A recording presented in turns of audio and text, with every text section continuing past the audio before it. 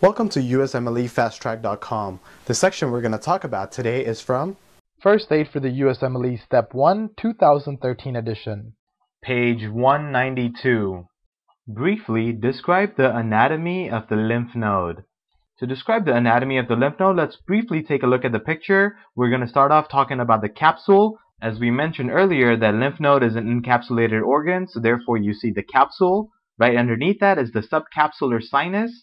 You also see many of the afferent lymphatics and one or more of the efferent lymphatic. You also see the medullary sinus, which contains the macrophages. There is the trabecula, along with medullary cords in which there are plasma cells.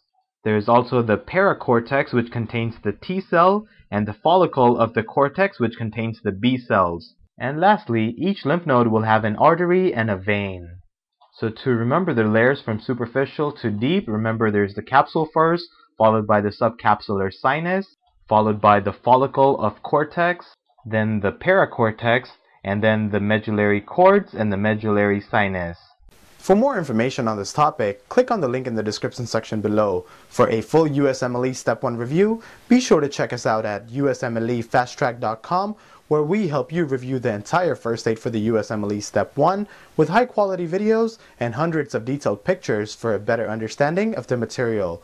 So to learn from the best USMLE review book, be sure to check us out at USMLEFasttrack.com.